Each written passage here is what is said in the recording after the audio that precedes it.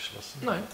Ach so. Wir haben doch festgestellt, dass es nicht geht. Ah, über USB, wunderbar. Okay, alles klar. Das kommt über das Mixer rein. Hä? Das kommt über den Mixer rein, das Audio-Kanal. Genau. Okay, das ist das Erste, ne?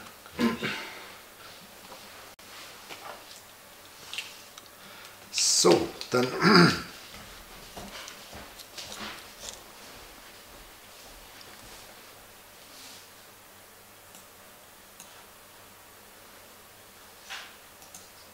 wir grüßen euch.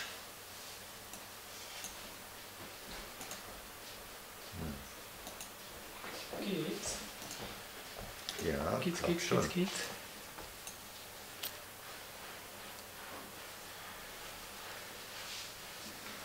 Das war auf 800 vorgestellt, ne? Medium habe ich. Hm? Medium und Mobile. Okay. Medium normal und Mobile. 800 glaube ich, ja. Okay, wunderbar. So, wir grüßen euch. Ich hoffe, dass ihr uns hören könnt. Und sehen und spüren.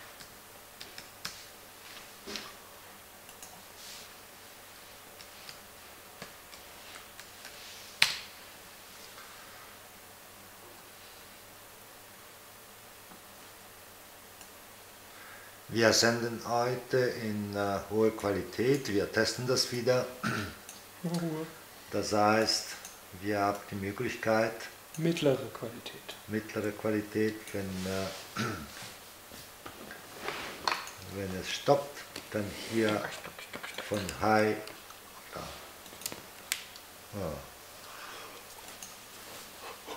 Abgestürzt. Ich weiß nicht.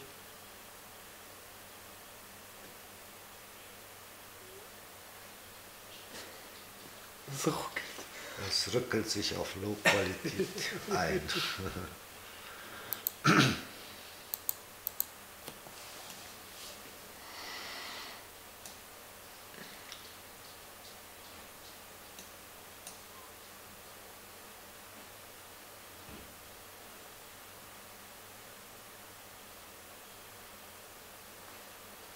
Kann man das sehen? Okay. Ziemlich ruhig das Bild. Na doch, es geht so langsam, schreibt Nijal. Wahrscheinlich hat die Leitung zu viel Bier getrunken. Nicht ganz langsam. Oh, ist wirklich. Die Antenne oben ist abgesteckt. Ist die abgestürzt? Also. Jeet hat keinen Empfang.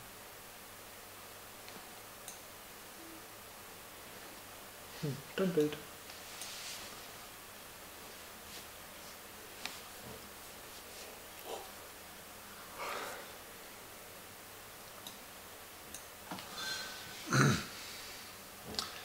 Ja, man muss das immer vorher testen.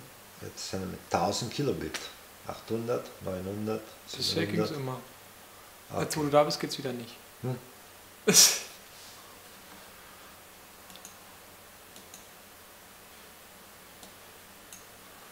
Okay.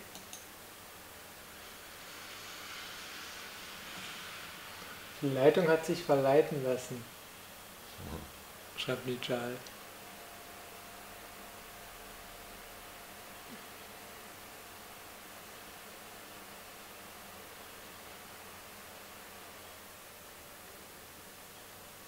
Okay, aber hier kommt nicht High und also man sollte keine Experimente machen, immer vorher testen oder sonst in niedriger Qualität. Ist aber da, High und Low Jeet. Ist aber High, das kommt da erst noch. Guck mal, hier ist es da. Okay. Da. Das kommt erst noch, weil der noch nicht geladen hat. Weil vielleicht ist die Leitung durch die einen Strich zu langsam. Jo, dann grüßen wir euch.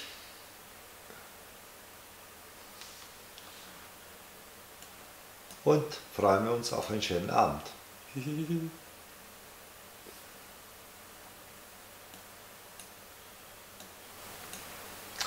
Ja, ein bisschen erzählen über das, was wir gemacht haben. Ah, gut. Für alles kommt alles gut an. Dankeschön, vielen Dank. Guten Abend, Markus. Guten Abend alle. Ja, wir waren, Sabine und ich, in Frankreich. War ein wunderschönes Seminar.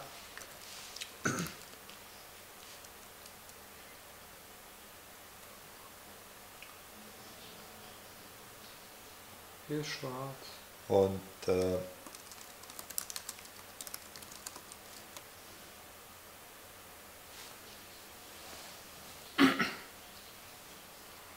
ja, wir haben 2 kleine Seminare über Matrix Familiencode gemacht und das war sehr intensiv, und dann ein Wochenendseminar über eben Talente und Erfolg und Geld.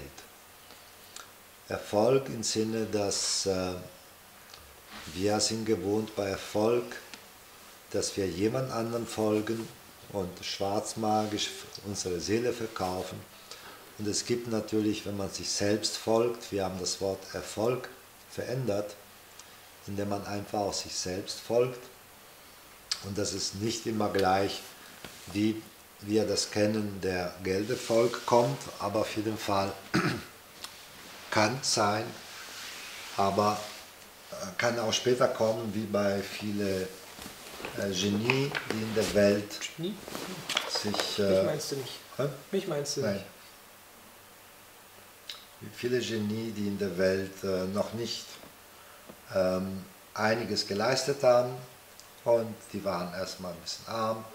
Und deswegen ist Jeet, die Funktion von Jeet ist, all diese Menschen so gut wie wir können vorzustellen, damit sie nicht erst, wenn sie sterben, dann berühmt werden und die anderen auch daran verdienen. Wir wollen das beschleunigen und wir möchten, dass Wertschätzung und Erfindungen nicht irgendwann, so wie die viele Künstler, dann genommen werden, eingenommen werden und verkauft werden, sondern dass die erfinden, die Wertschätzung der Gemeinschaft erfahren in alle möglichen Formen. Und das ist unser Weg, und da möchten wir weitermachen. So, alle neue Produkte, alle neue Ideen, alle Erfindungen, alle methodische neue Erneuerungen, dass es nicht anstrengend ist, sondern dass es die Gemeinschaft ein bisschen mehr darauf eingeht, wow, du machst was Neues, Tolles, Schönes und wunderbar, und dass das so schnell wie möglich ja, Resonanz kommt für die, die Neues erfinden, erschaffen, erfüllen. Das ist unsere Botschaft, das ist unsere Arbeit. Das haben wir in Frankreich erlebt. Es ist wunderschön, das zweisprachig zu machen. Es ist eine ganz andere Tiefe, eine ganz andere Intimität. Und Publikum unterschiedlich natürlich, von Immobilienmakler, Finanzmanager, Hausfrauen, Pädagogen und Therapeuten, keine Geschichtenerzähler. Hätte mitkommen sollen. Die sind hier, und, ja. Und das haben wir erlebt. Ne? Ich will auch. Ja, wir bekommen jetzt täglich 1, 2 Anfragen. Es ist viel in Bewegung, viel bereitet sich vor. Dario hilft hier, ihm, dass alles top ist für den großen Ansturm, der schon stattfindet, auf die neuen Medien, auf uns. Und so umziehen mit dem Server. Ja, das sobald die Großaufträge kommen. Und ja, in vielen Städten ist ein bisschen Bewegung, damit sie auch dann anfangen. Wir werden auch Alsace TV machen. Das wird im November sein. Was für ein TV? Alsace, so Elsass. Elsass, ist das Elsass nicht TV. Elsass-Lothringen? Ja. Gebirge? Das ist, spricht man Deutsch und Französisch. Ah, das ist das da, okay. Und keiner schreibt. ja. Keiner hat uns lieb. Keiner schreibt. Wie schreibt Tras? Guten Abend. Tras ist irgendwie krass. Sabine winkt. Hast du geschrieben? Ja. Was? Seit wann heißt du Sabine? Weiß nicht. Okay.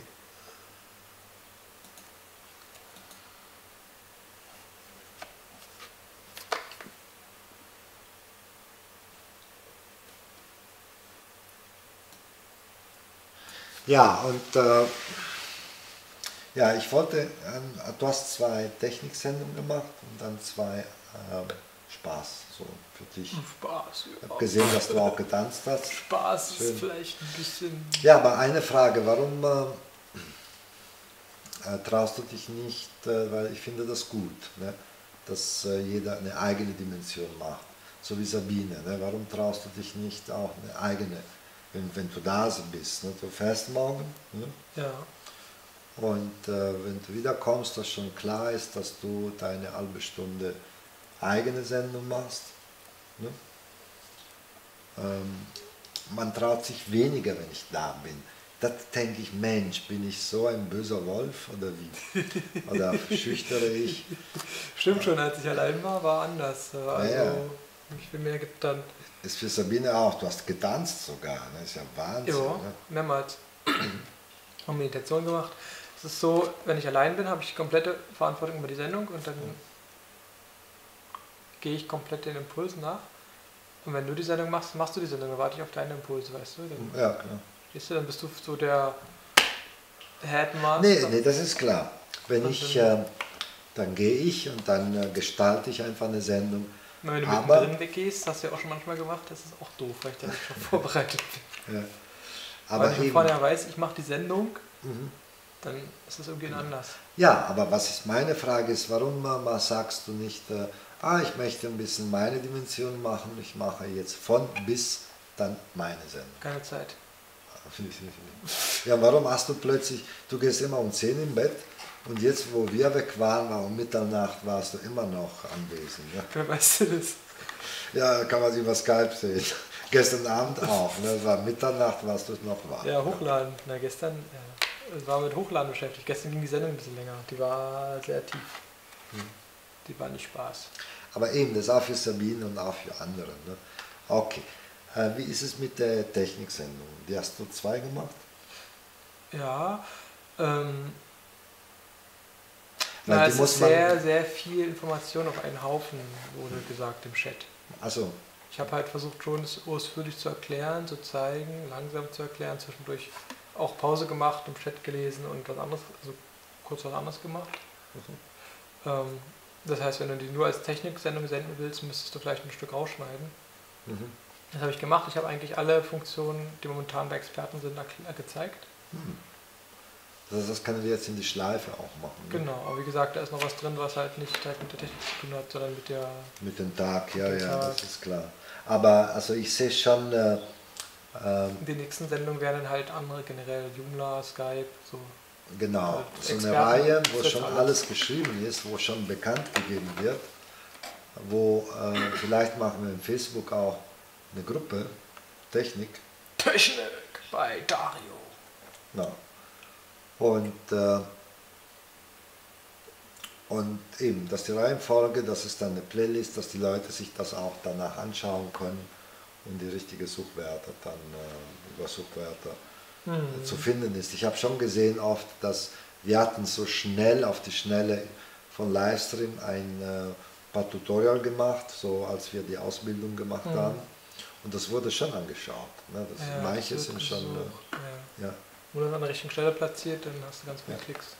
Klick, Genau. klick, klick, klick, klick. genau. Und das heißt, Ich ja noch günstig meine Visitenkarte platziere, kriege ich ganz viele Aufträge. ja, Glücklicherweise. genau, auch dass eben, dass die Leute, die das sehen wollen, das wissen und die das nicht interessieren, auch es wissen, dass es jetzt nur Technik ist. Genau, Ich wurde dass das es Feuer ist, ne? Das ist nicht mitten. ja, Genau, 20 Zeit. oder 15 Minuten, was weiß ich, sowas wie 19:15 Uhr Technik, ne 45 bis 20 Uhr Technik, dann halbe Stunde deine Dimension und dann kann ich oder kann jemand anderen oder können wir einfach auch gucken. Ja, habe ich schon vor zu machen, aber jetzt noch nicht geschafft. Vielleicht schaffe ich es, wenn ich zu Hause bin. Da sind aber auch mal ein paar Sachen noch aufzuarbeiten jetzt. Nee, wir können das machen, wenn du wieder da bist. Oder so, okay. Ja. Wann bist du wieder da? Ich warte erstmal ab, was die Jobcenter sagt. Oh, okay. Dann mache ich die nächste Planung, Okay, dann, den nächsten Monat quasi. Da gibt es noch ein paar andere Sachen, die ich tun will. Okay. Wunderbar. Gut.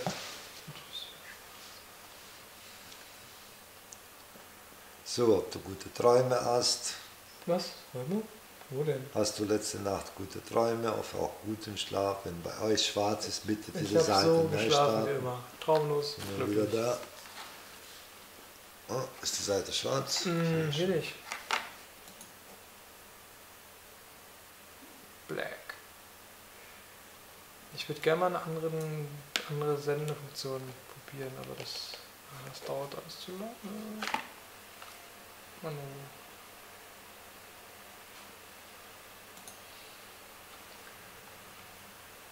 Sind wir jetzt hier mit dem Broadcaster an? Ja. XBit, ja. Ja, genau. So. Du wolltest es doch Oh. nicht zeigen. Ich wusste nicht, dass das... Ich hatte das zum Tanzen eingestellt. Ah, okay. Ah, Immer von Tanzen genommen, okay. die Kamera. Okay. Natürlich jetzt schlecht platziert. Du hast die umgestellt. Die stand schon richtig. Was? Die hast du umgestellt. Die hatte ich schon mal platziert. Okay.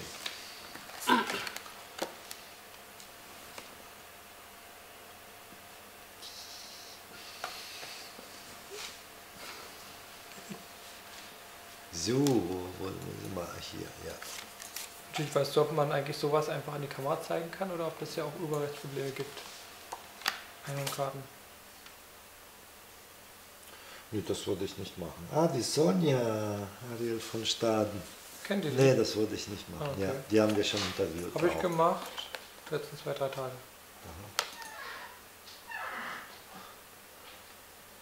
Ja, hast du gesagt, von wem das ist? Nein. Hätte ich machen sollen, ne?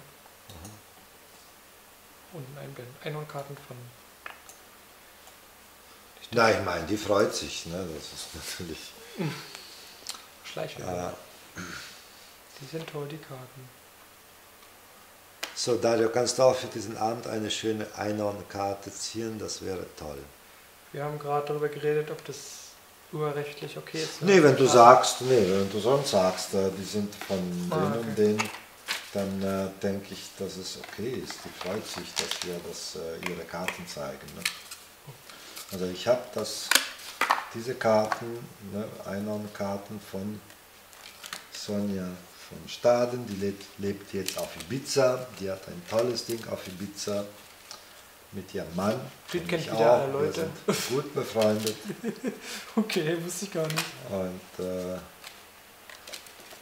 haben wir auch interviewt.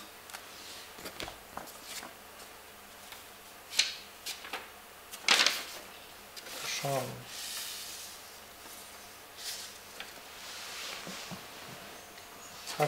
Kannst du das mit der Kamera zeigen, Jeet? Und darauf zoomen? Mit Dario war schön, die junge Energie spielt viel länger und holt die eigene Jugendlichkeit dann hervor. Ja, gerne. Wie gesagt, für mich ist wichtig, dass man das sagt, dass es klar ist im Voraus. Für die Zuschauer auch, wer und was. Wer, wie, was, wieso, weshalb, warum, wer fragt Okay, warum. dann übergebe ich dir, Dario. Was? Wieso? Wieso? Ja, die wollen alle Die wollen mich? dich. Dario, Dario.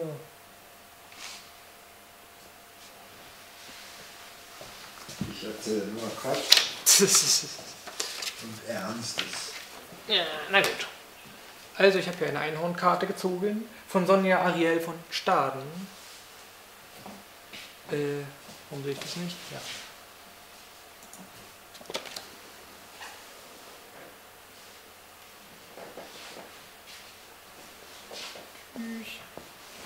Jetzt lassen die mich allein hier. So.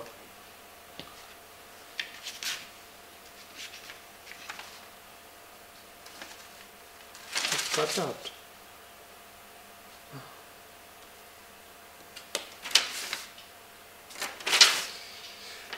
Epona, Hüterin der Pferde und der fruchtbaren Natur. Als Hüterin der Erde und ihrer Natur wache ich über alles, was lebt. Mein Geist schwingt auch in dir, denn auch du bist ein Kind der Erde. Die Erde ist ein wunderschöner Planet. Alles, was auf ihr wächst und gedeiht, ist heilig. Jede Seele, die auf ihr wohnt, verdient ihre Liebe. Und sie selbst verdient ebenso Liebe, Respekt und Schutz. Du kannst helfen, die Erde und alles, was auf ihr wohnt, zu schützen. Epona, Hüterin der Pferde und der fruchtbaren Natur. Ja. Also lasst uns gemeinsam Mutter Erde schützen. Beziehungsweise schützen kann sie sich selbst. Die Erde braucht uns Menschen nicht. Aber wir brauchen die Erde. Was wir machen können, ist Mutter Erde unsere Liebe zu zeigen.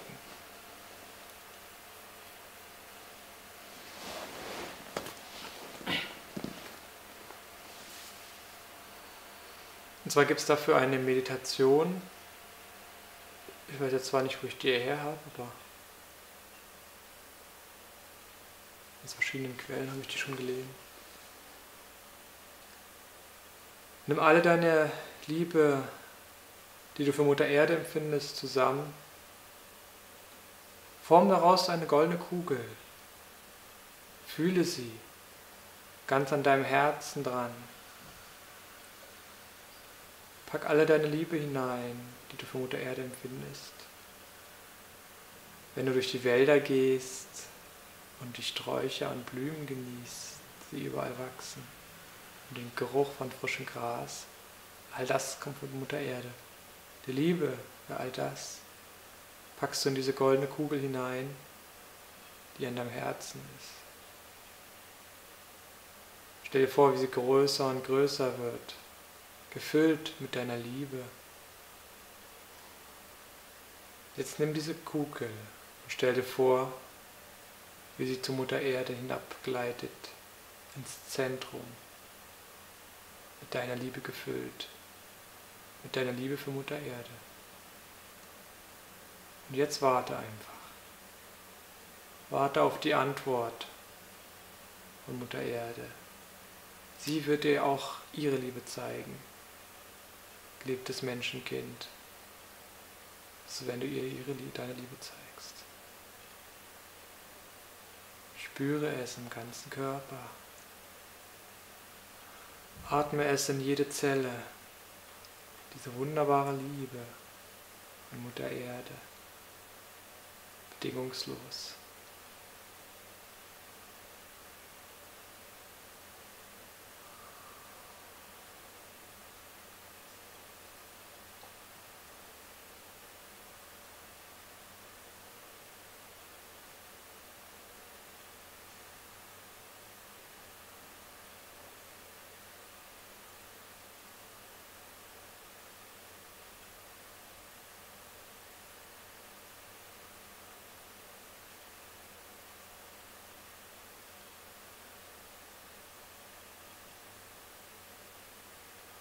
Habt ihr alle Mutter Erdes Antwort gespürt? Füllt sie euer Herz?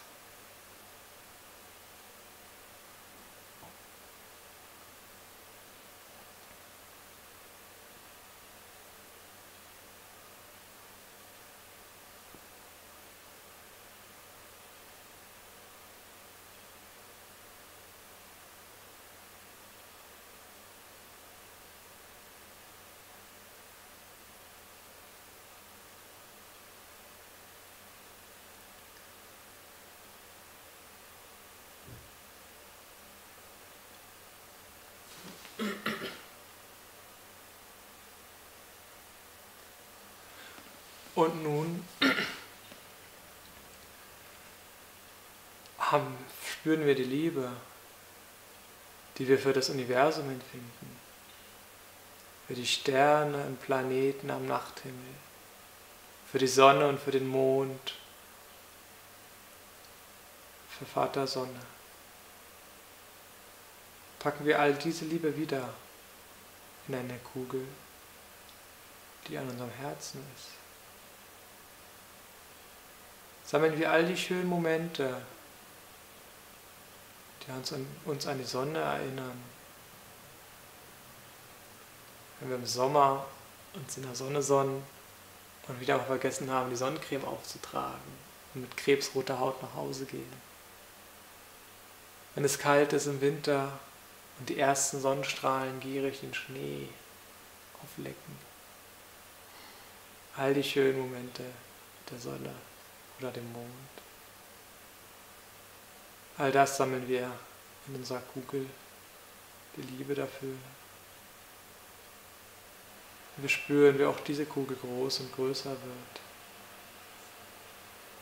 Voll gefüllt mit unserer Liebe für Vater Sonne. Und dann, wenn sie voll gefüllt ist,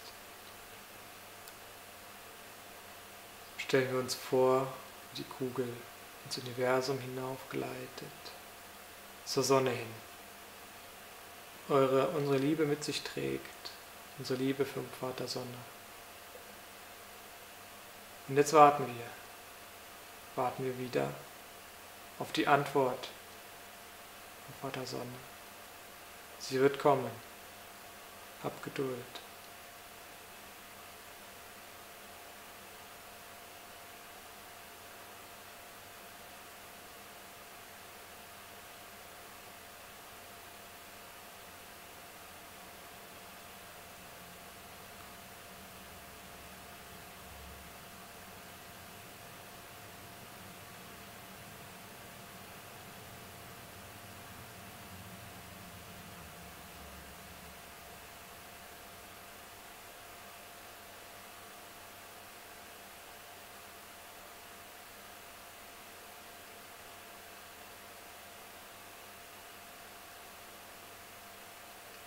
Fühlst du die Energie, die Liebe, die von Vater Sonne und dem Universum zurück auf dich zurückstrahlt?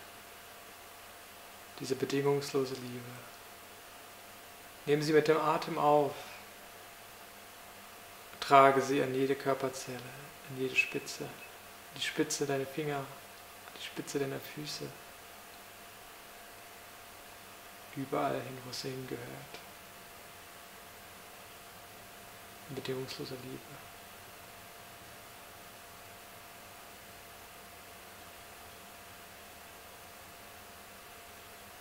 Fühlen wir uns verbunden mit Mutter Erde und Vater Sonne und du als ihr Kind im heiligen Dreieck bist ein besonderes Wesen, bekommst eine besondere Aufmerksamkeit. Mutter Sonne, Mutter Erde und Vater Sonne.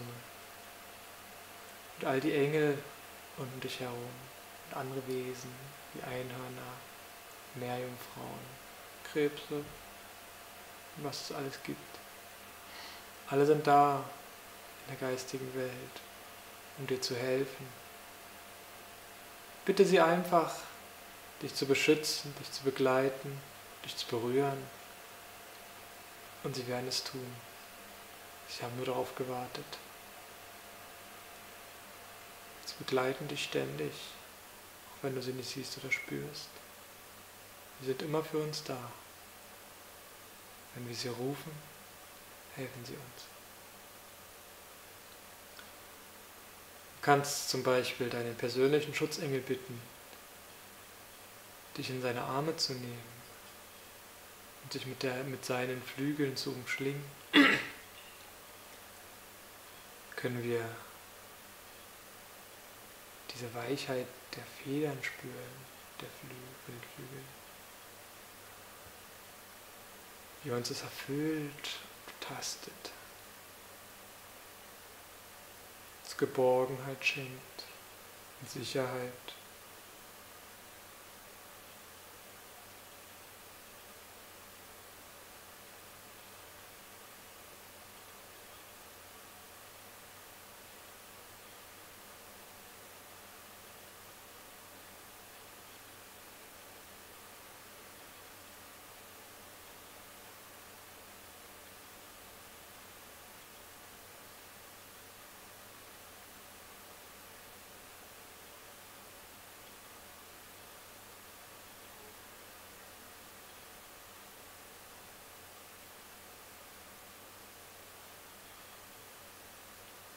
Spüre deine Kraft.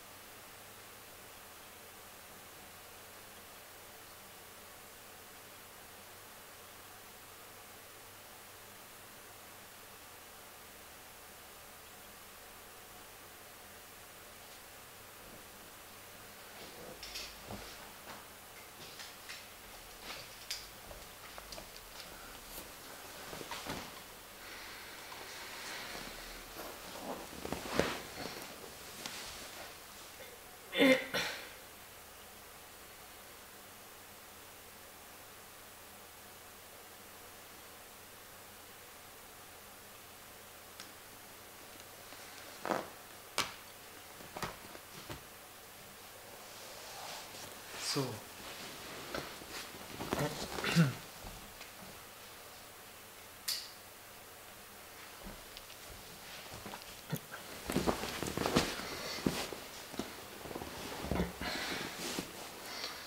Ja, danke für eure Aufmerksamkeit.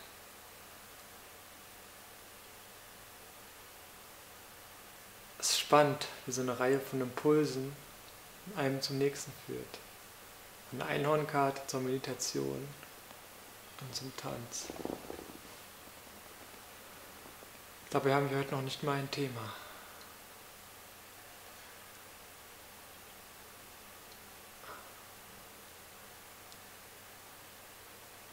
das, was sich gestern entwickelt hat, mich heute den ganzen Tag noch beschäftigt. Ich bin dankbar für diese Erfahrung.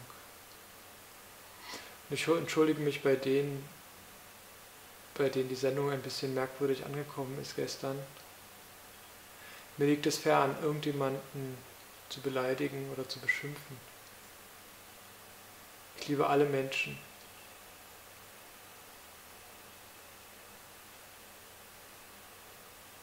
Und lege auch meinen Mitmenschen das ans Herz, alle Menschen ins Herz zu fassen. Denn im Grunde sind wir alle eins. Wir kommen alle aus derselben Quelle und gehen wieder in dieselbe Quelle. Wir spielen unsere Rollen auf dieser Welt, die wir uns vorher ausgewählt haben und gemeinsam abgesprochen haben zum Teil. Mir fällt dazu eine kleine Geschichte ein, die Milena mal erzählt hat. Zwei Menschen oder zwei Seelen auf der Erde spielen zwei Brüder. Schon in früher Kindheit haben sie sich verstritten und das gesamte Leben lang nicht mehr gesehen und waren sauer aufeinander. Nach dem Leben treffen sich die beiden Seelen, halten Rückschau auf ihr Leben und sagen, jo, das war ein cooles Leben, lass uns das doch mal machen, lass uns das wiederholen. Das Leben ist ein Spiel. Wir machen unsere Erfahrungen, gute, schlechte oder nicht so angenehme. Aber genau dafür sind wir hier, um uns zu erfahren. Wir schauen spannende Filme, weil dunkle Sachen drin vorkommen, die es erst spannend machen. Es haben sich Seelen bereit erklärt, die dunklen Seiten zu spielen auf dem Planeten.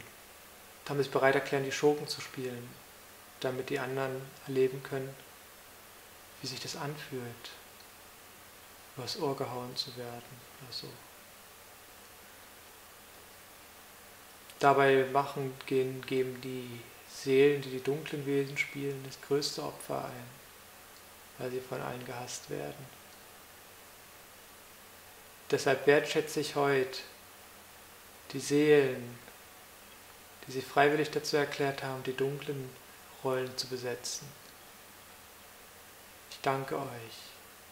Durch euch können wir unser Licht sehen. Erst durch euch wird es möglich, dass wir uns bewusst werden, was für ein Licht wir sind, wie hell wir strahlen.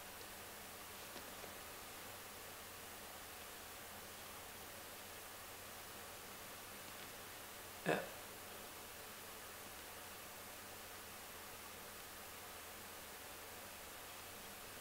Jetzt lese ich mal den Chat.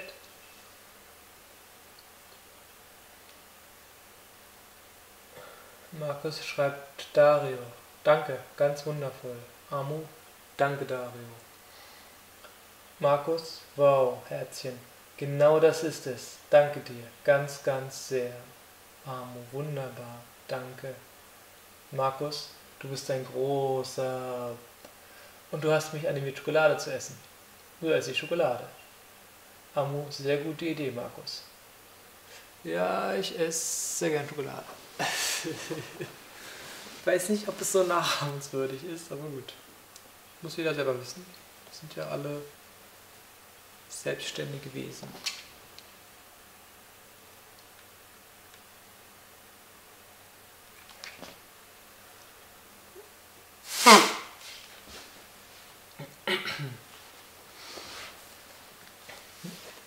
Ina schreibt, danke Dario. Wunderbar. Ah, bitteschön.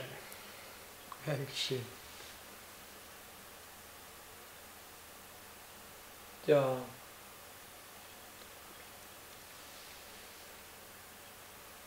Mehr habe ich nicht für euch für heute. Kein Thema. Aber es ist auch schon spät.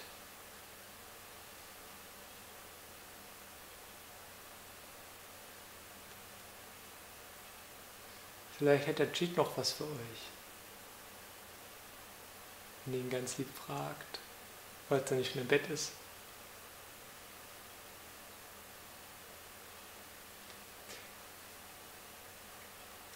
Alina schreibt, auch Schokolade ist Liebe. Na, wenn sie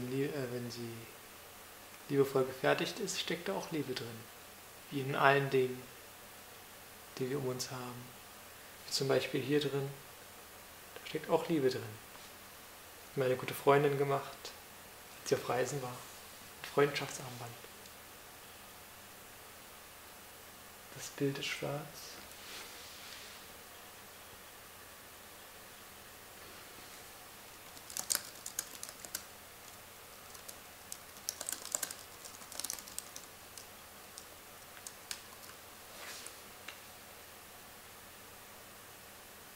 Ja, schmeißen wieder.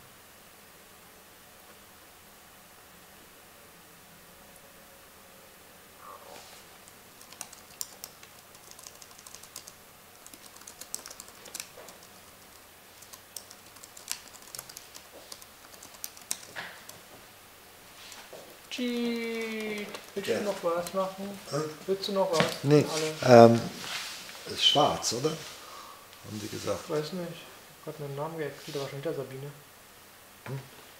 Sende doch mal in die normale Qualität, ich glaube, das ist besser. Normal ist ganz schön schlecht. Ja? Normal hast du nur so ein Pixelface. Aber da ist auch schwierig, es gibt ständig Unterbrechungen. Echt, ja? Ja, ja. Doof. Ja. Wir brauchen unseren eigenen Kanal. Unseren eigenen Server. Unser eigenes Internet.